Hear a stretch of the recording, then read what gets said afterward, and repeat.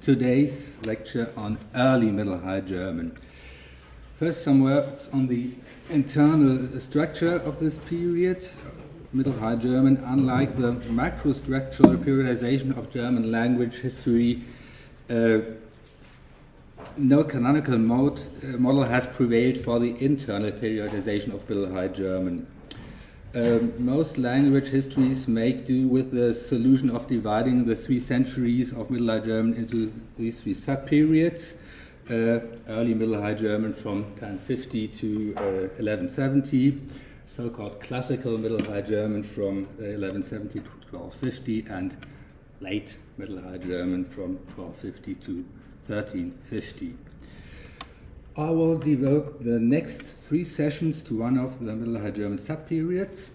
The common thread in these sessions will be a presentation of the textual tradition and how this tradition was handled by text producers and text recipients. I went into the fundamental problems of such periodization models last week, and we don't have to go over this again now. But I would like to point out that I put the period-defining attribute classical in quotation marks for the period from 1170 to 1250.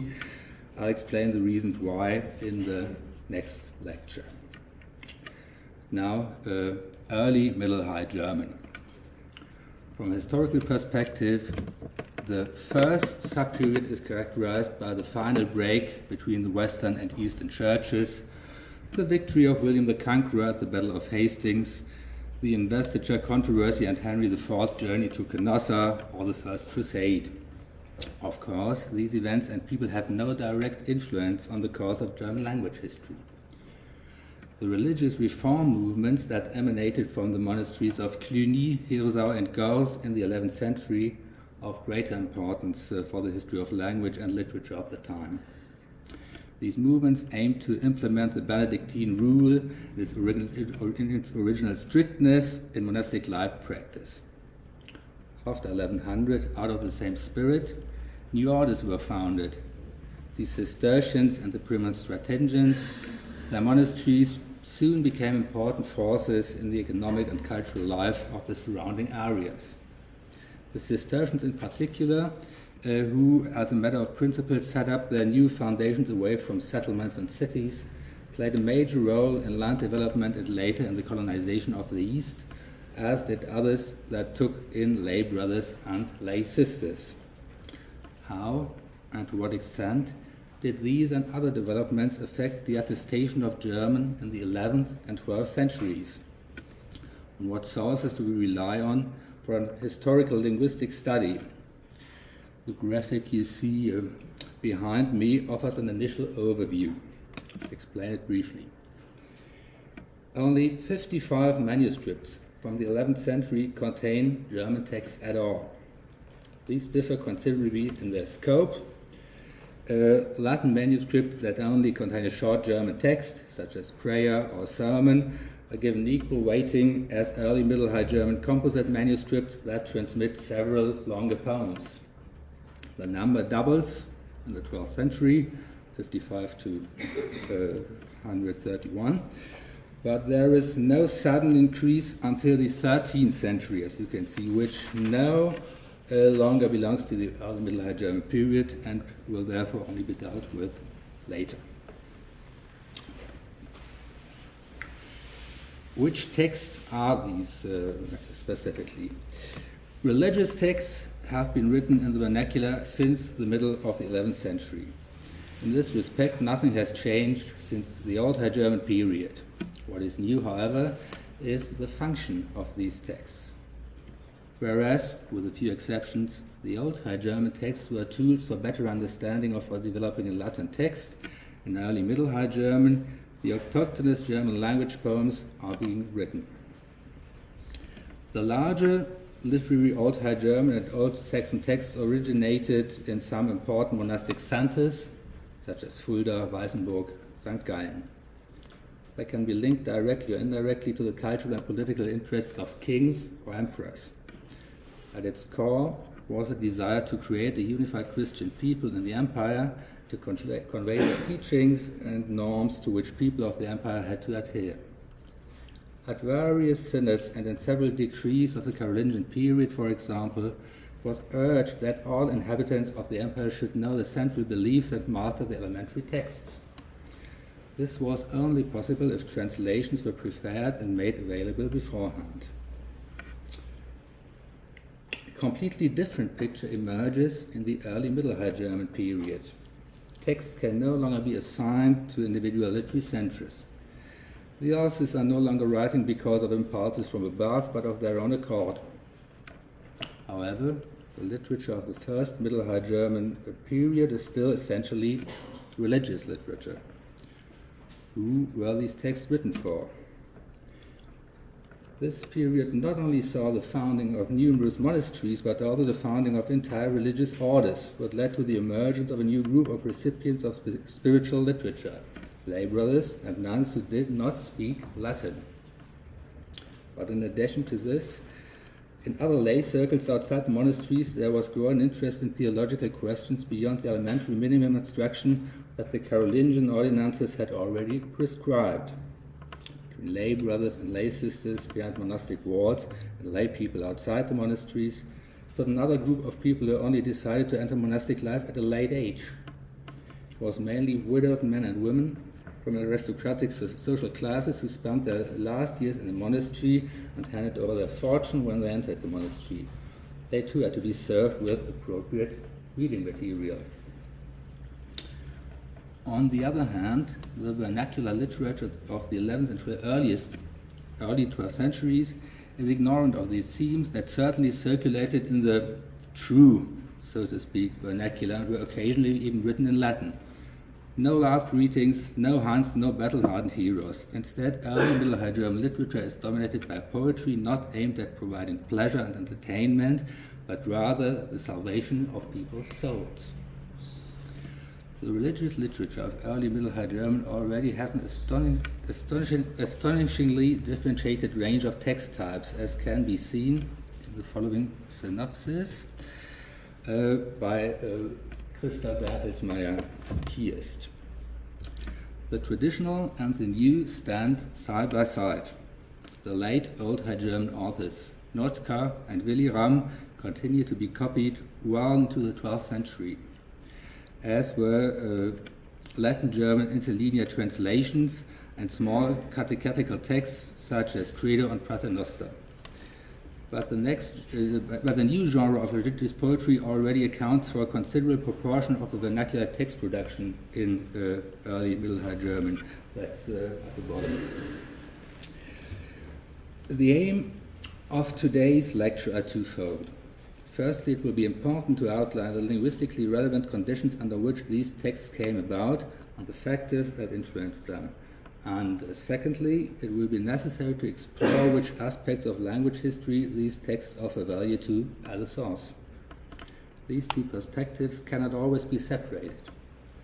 Points of view that are more literary historical must also be touched on several times, but I think it's a mistake to believe that historical linguistics and literary studies are two areas that have nothing to do with each other. For the sake of time, however, I can only go into a few text samples to only deal with three selected areas from a historical linguistics perspective. First, I would like to start with an example from religious practice. The 11th and early 12th centuries are characterized by a changed relationship between the individual and the world. I can almost speak of a new subjectivism in the religious sphere, that's a quote from Gisela Vollmann-Profe, the best expert on this period from a philological point of view. The Christian faith is experienced personally and subjectively no longer just as a duty ordered from above. Typical of this changed understanding are, for example, the early Middle High German laments for sins, which are kept in an individual tone and take the place of the older formal confessions. Religious edification is combined with aesthetic standards. Textual comparison should make this clear. The confession of having sinned against the law of chastity appears in the Old High German Lorsch confession 9th century, within a list-like series amongst numerous other conceivable transgressions. Ich Gynides, Abunstes, Bis Brachas, Verienes, Firilustio, Citior Folasararo, Ubarmurdi, Gaili, Slavheiti, Tragi Gottesambachtes, Huoro Vileno, Farligero, Inti Mordes, Inti Mans Lachtar, Ubar Asi, Ubar Strunki. Several early Middle High German complaints about sins in verse form, which are sometimes considerable in scope, contain accusations of the same transgressions, but they're different, more personal, so to speak. The following excerpt from the 12th century Foral Lamentation for Sin addresses the sins of slander, theft, and fornication, and it reads as follows. The equivalents of the Lorsch Confession are in red at the right. I'll just skip through it rapidly. I explain some passages afterwards. Even if the Foral Lamentation contains most of the sins listed in the Lorsch catalogue, it is a far cry from the early medieval confessional formularies behind the latter. So the changes we see are not due to idiosyncrasy, but to the development of the text type. Traditional prose form is replaced by andrhyme. Above all, however, the departure from the Carolingian formularies seem to allow a focus on the subject aware of his sins. Note the accumulation of pronouns in the first person singular. Let's have a closer look at two passages. Whereas at the beginning of the Lorsch confession, the speaker performs, without further explanations, the speech act of confessing, the speaker of the Foral text addresses himself explicitly to God. Nu vernimm rüwigen mich, ich will mich rühren wider dich, ich bin's der wirseste Mann, der den Namen je gewann, dass er Christen sollte sehen. And where the Lorsch confession simply states, Ich Gynides, I confess to envy, the Foral text elaborates in a far more tangible manner, Dem ich wohl zur sprach, ich ne verließ es nie durch das, ich ne rierte immer Ansehen gut.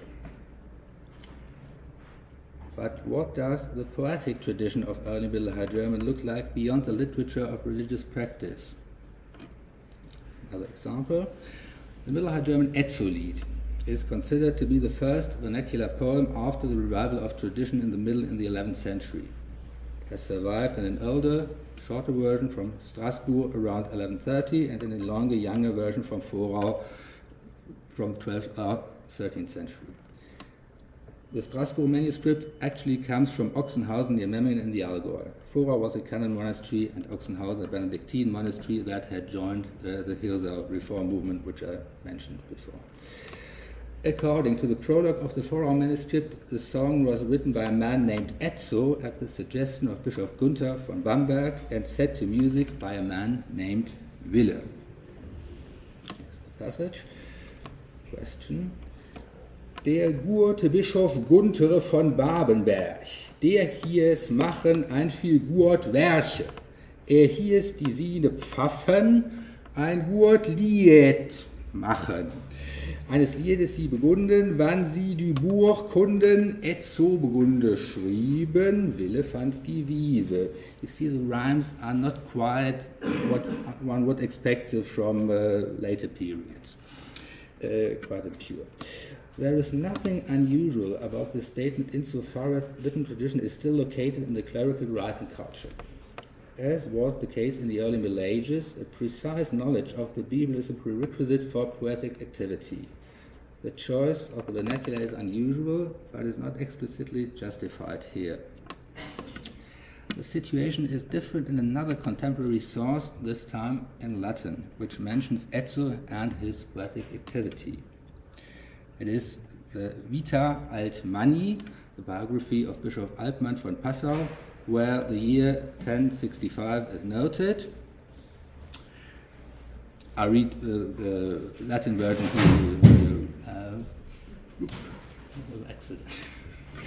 the translation. eo tempor, quo terrore permoti non solum vulgaris, sed et populorem primores genere et dignitate insignis, et ipsi diversarum civitatum episcopi magna gloria, et summa honore fulti patriam cognatus et divitias reliquerunt, et per artam viam crucem violantis Christum secuti sunt. Quorum praevius dux et incentor fuit Gunterus Babin Bergensis Episcopus, virtam corporis elegantia quam animi sapientia conspicuus, in cuius comitatum multi nominati viri et clerici et laici tam de orientali Francia quam de Bavaria fuerunt. Inter quos praecipui duo canonici extiterunt, videlicet etso scholasticus, ver omni sapientia et eloquentia preditus, qui in eodem itinere cantileam de miraculis Christi patria lingua nobilita composunt. Etso scholasticus could well have been a clergyman mentioned several times in Bamberg documents. The Wille, who was mentioned in the prologue, was possibly the later abbot of the Michelsberg monastery in Bamberg. However, the song was probably not initially composed ad hoc on the pilgrimage to the Holy Land mentioned in the source, but at some point beforehand. The subject matter is world history, which is interpreted as the history of salvation. From the beginning, Christ was destined to be the Redeemer. At the end of time, he will bring the righteous into his kingdom. Christ is first the God who existed before his incarnation, then the man who lives on earth, then the ruler of heaven, earth, and also hell. For the people, he is the Redeemer, the mediator to God, and victor over the devil. Following Pope Gregory the Great, the victory over the devil is interpreted as some kind of pious fraud, pia fraus. Another passage.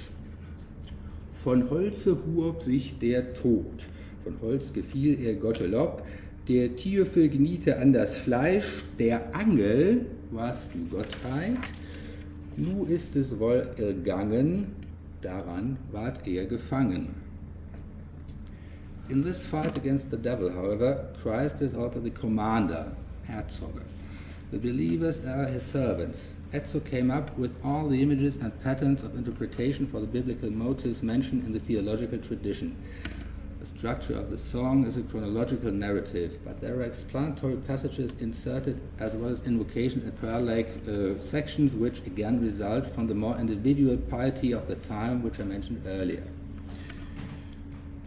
Helmut de Boer, in the 1920s, quite some long ago, examined the linguistic form of this poem and some other subsequent works, identified a number of linguistic characteristics. I will now name the most important of these. Quite a long list. The text of this period have relatively few adjectives with a decorative function.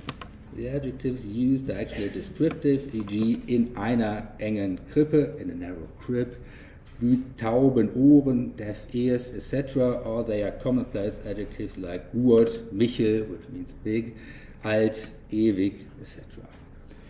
An exception is du Nebel, finster Nacht, dark and misty night, an alliterative formula that also occurs outside the early Middle High German, for example in Old Frisian legal texts. So in this instance, Etzo was actually using a familiar inherited formula.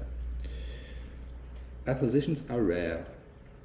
One of the few cases would be der Gottessohn wahrer Sono von den Himmelen. God's Son with an O, a true Son, you from heaven. There are only a few compounds. The rare examples that can be found are lexicalized cases such as Morgenstern, morning star. Etzo intersperses numerous Latin expressions with Middle High German. For example, usa genesi und us libro regum from Genesis and from the Book of Kings, or in fine seculorum dua erscheint uns der Gottessohn. In the end of times, God's Son appeared to us. Binomial pairs such as in Worten und in Werken by words and deeds, or in Erde joch in Himmele, on earth and in heaven are hallmarks of this style. There is clearly an influence of Latin rhetoric here. 6. The imagery and metaphors follow the path of the church symbolic language. Christ as a sun among the stars, the afterlife as a true home of man, etc. But metaphors are never used for purely poetic means. Another characteristic is the way sentences are joined together. There are basically 3 possibilities here. Firstly, a syndeton, i.e. a simple sequence with no conjunction between terms. Secondly, expressions with logical relationships marked with conjunctions. And finally, an anaphora where a connection is made by repeating an earlier constituent. There is some overlap between options 2 and 3. The only thing that stands out in the Etzerlied is that the first possibility, the asymptotic sequence, is very, very common. Already seen this passage, I read it again. Von Holze huob sich der Tod. Von Holze gefiel er Gottelob. Der Tiefe geniete an das Fleisch. Der Angel war es die Gottheit.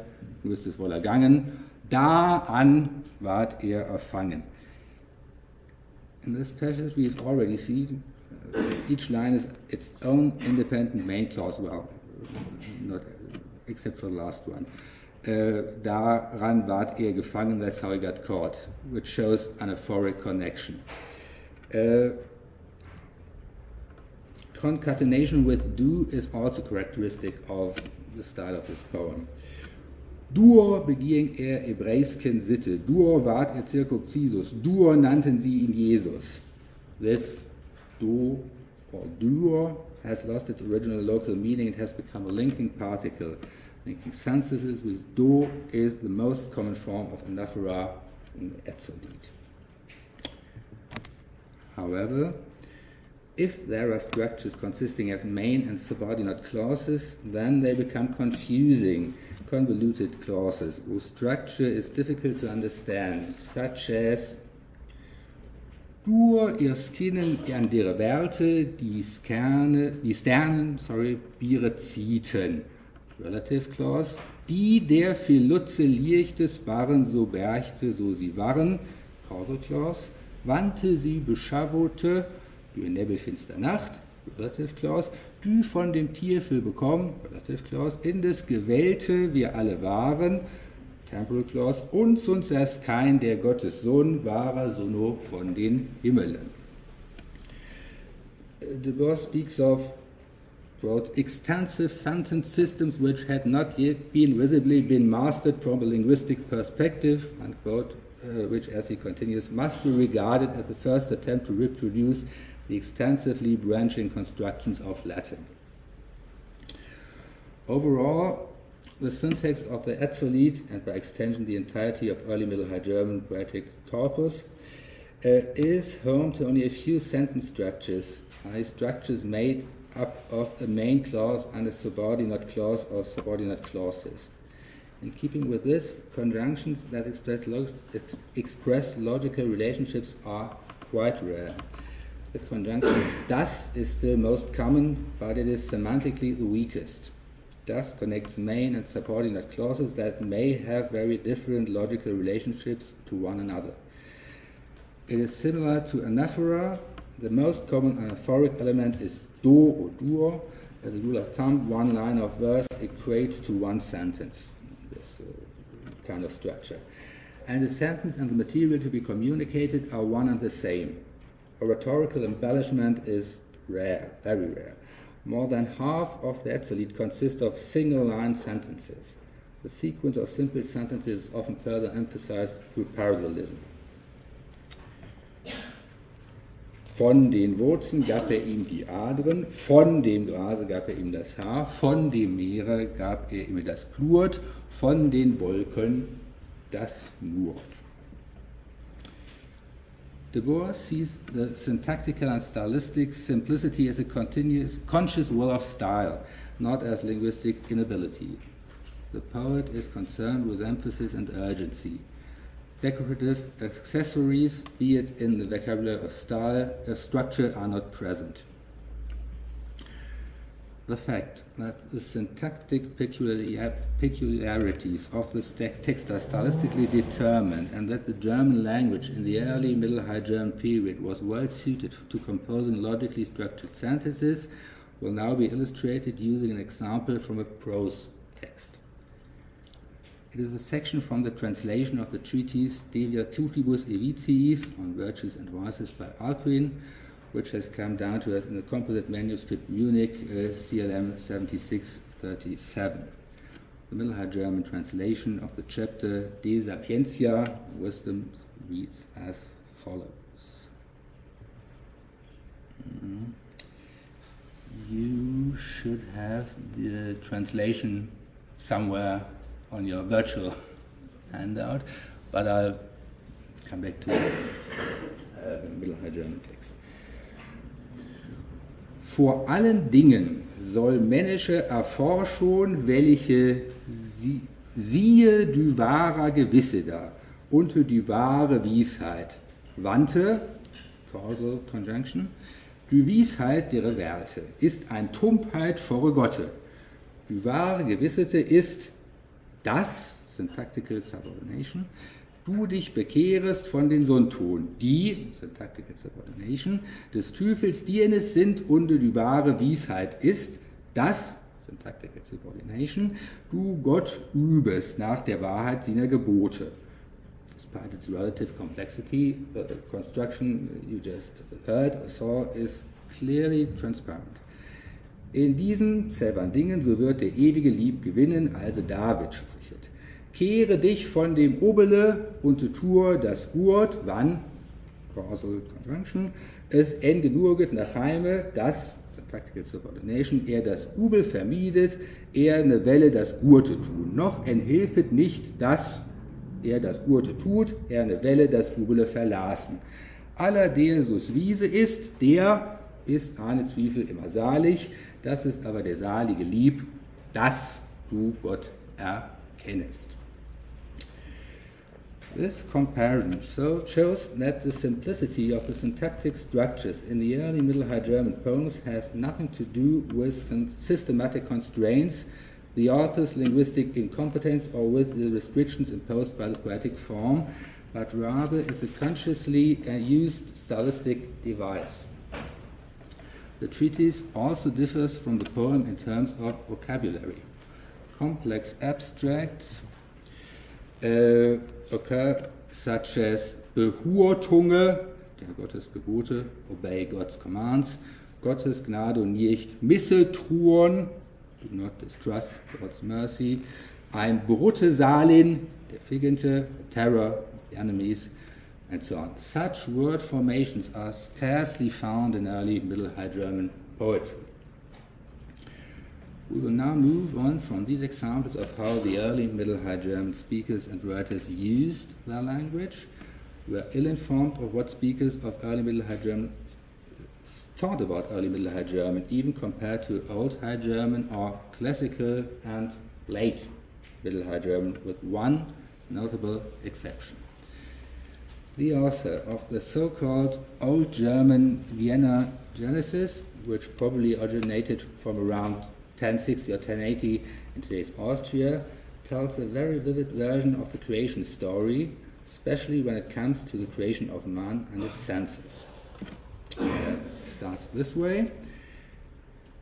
That's God, tät an dem Antlutze 7 Locher Nutze, 2 an den Ohren, dass er moge horen, joch 2 Augen, dass er sehe dir getaugen, 2 an der Nase, dass er stinken moge, in dem Munde eines, so nutzte nist der Reines.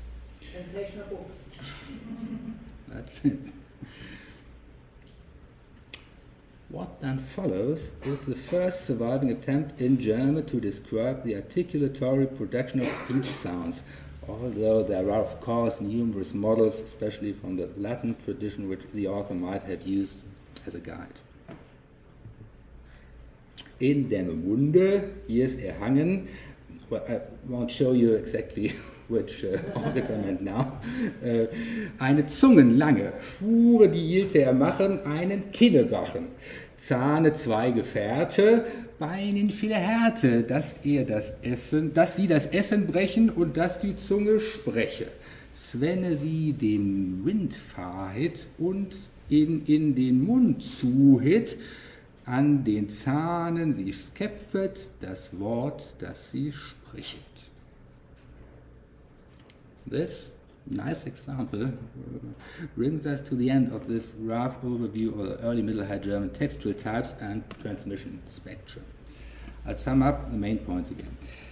At the beginning of the early Middle High German period, around the middle of the 11th century, writing was still not yet prominent amongst lay culture. But in the course of early Middle High German, i.e. from the middle to the 11th to the third quarter of the 12th century, a lay audience gradually emerged. This audience was served by spiritual authors with two major areas of writing.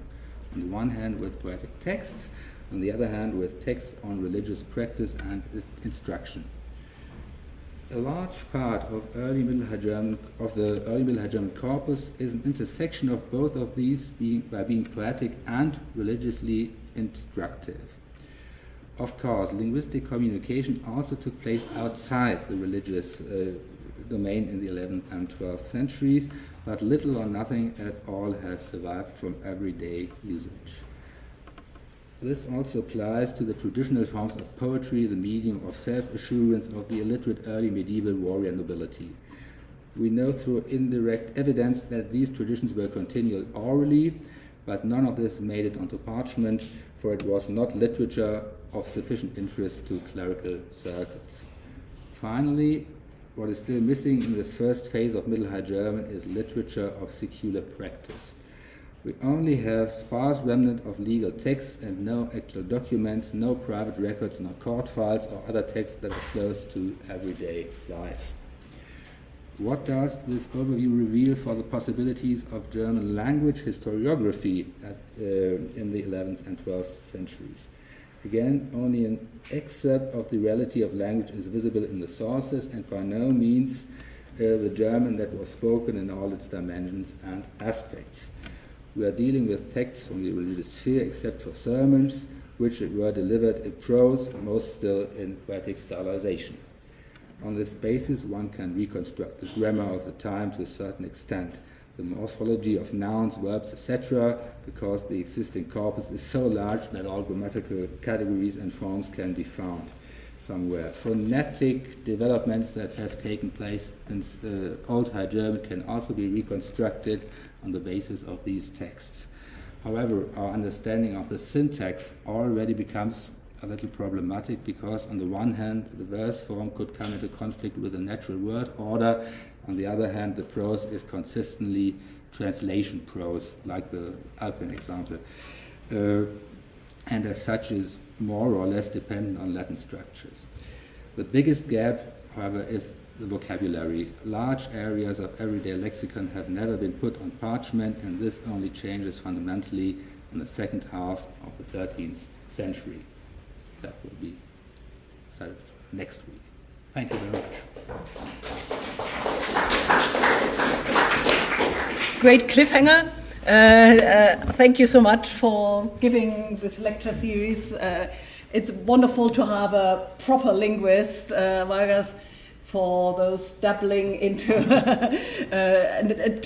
But I really appreciate that you have taken the time to find original examples. So this is stuff you won't find in any textbook. You are the first to hear this kind of evidence.